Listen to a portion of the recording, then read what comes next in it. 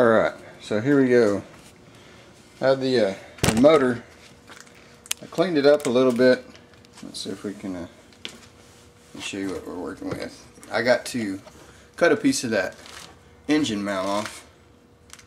On here, there is, like right around here, this protrudes down, and it's not allowing that engine to sit flush onto the engine mount. So I placed it on here about as level as I can, and I kind of drew with a Sharpie around it to kind of let me know where I need to cut out. So hopefully I'm not messing up too much. Oh, I guess I can show you what we're going to cut it with. We're going to use the oxygen acetylene tank.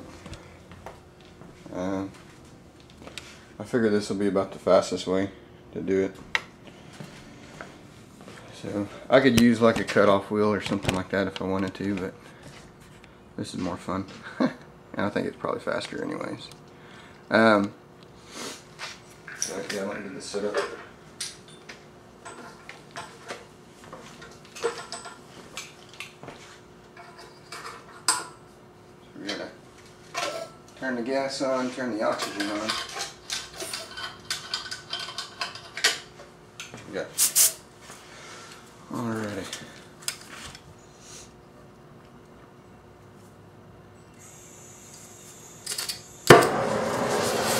And what you do is you get where there's not very much black smoke coming up. And you turn your oxygen on. And like just that barely little rosebud coming off. Alright, let me put my glasses on. Protective glasses, I think.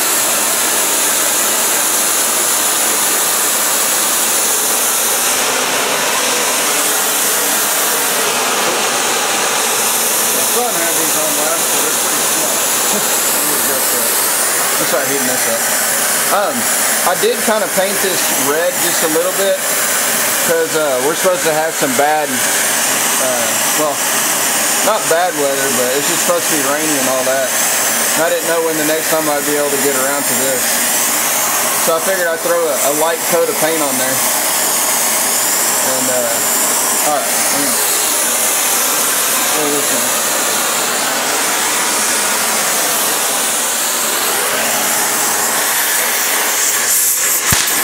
Oops, put that down too close.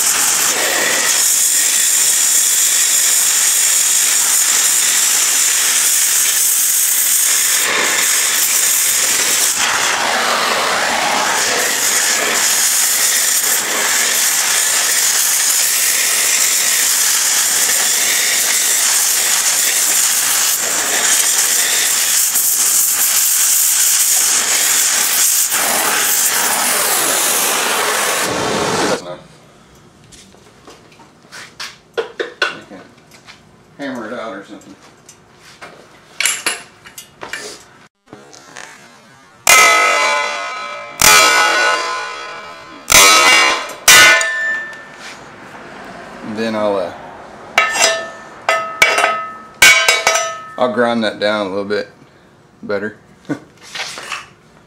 So use my grinder, get that nice and smooth on there, and it should fit on there pretty good. Especially with the grinder, I can get there and I can, if I need to, you know, grind away some more, then I can do that.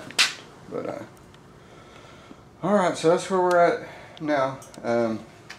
Something I'm gonna have to do with the motor is that you know how on a pull lawnmower you have to pull the grip, and there's an internal brake that's in here, right here, and what that does, that pulls on this, and there's kind of like a little drum brake that's inside there, and it also kills the ignition to this. So I think what I'll wind up doing is take out that drum brake part and just wire a kill switch kind of up, I guess up by the tongue of the trailer, or the, what do you call it, the mower, I guess. But alright, so that's where we're at so far. I'll get back with y'all later. See ya.